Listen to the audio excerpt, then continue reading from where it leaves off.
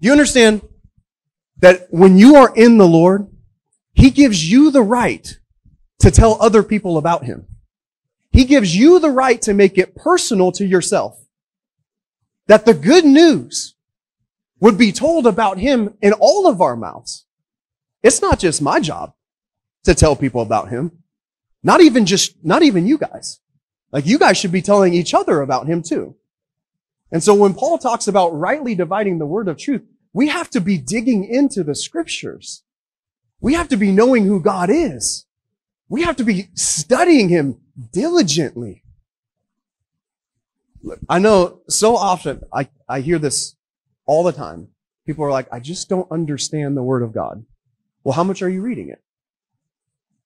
Because if you pick out one Bible verse to read, and that's your verse for the week, of course you're not going to understand it.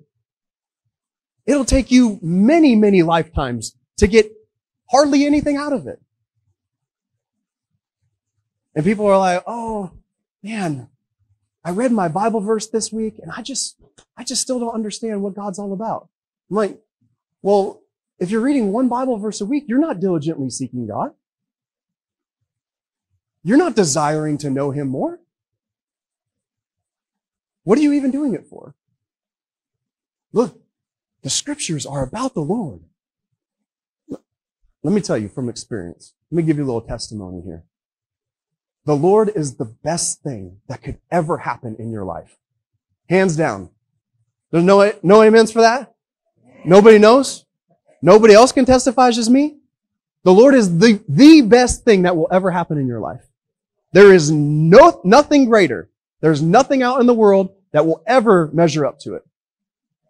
But you don't know that until you step into it. You can't stand on the outside and look at the game going on over there and go, man, I'd really like to play in that game, but, I'm just out here watching it. No, the Lord is calling you to step in. He said, hey, here we go. Get out there. Go do it. I know you're not going to do it perfect every time. That's okay. Go do it anyway. I will empower you to do what I want to do in you. That's what the Lord is calling.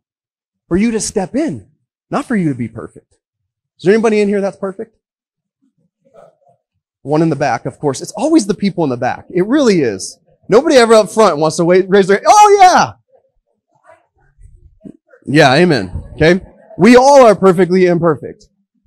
But in your imperfection, God, in your weakness, He is made strong, right? That's what He says. In your imperfection, God does amazing things. It's not in your perfection. If you were perfect, who would God be? But because you're imperfect, God can do amazing things with your life. If there was anybody in the scriptures, even in the hall of faith in Romans, look at any of those people. Are any of them perfect? No. A lot of them had sins in their life that were crazy bad. And you're looking at them like, man, I'm surprised you even wrote their name in here, God. Like, you don't want to point people to them. But it just shows us God can use anyone. God doesn't want perfect people. He just wants people who are willing to serve Him. And often that's imperfect people, isn't it? Look, if you're going to rightly divide His Word, you have to know His Word. You have to be in His Word. You have to be steeped in it. You can't make that on the back burner. You forget about things that are on back burner. Like when you're cooking. Anybody cook in here? When you're cooking and you have things in the front row, I don't cook that much, but I'm just, and that's probably why this happens to me. But when you're cooking, you got things in the front row and you got like rice in the back or something like that. It's often you forget about the thing in the back and you burn it, right? Because you're focused on the thing right here in front of your face. If you don't put God and His Word right here in front of your face, you're going to forget about it and burn it. It needs to be right here. It needs to be your main focus. Put the things of the world on the back burner. You don't need those anyway. You can burn it all day long. Put the things of the Lord right here in front of your face. That's how you get steeped in His Word. That Bible, don't even leave it closed. I don't care if it's on your nightstand or in your family room or whatever, but it better not be closed. Leave that thing open. If it's open, you'll read it. If it's closed, it'll just collect dust. Thank you. That's how I learned to play guitar. I left the guitar case open, pull the guitar out, It's easier to play when it's out of the case, you know? See what I'm saying? You can't have things closed off to you and expect it to just happen by osmosis, that it's just going to, oh, it's closed, but it'll just come out and surround me.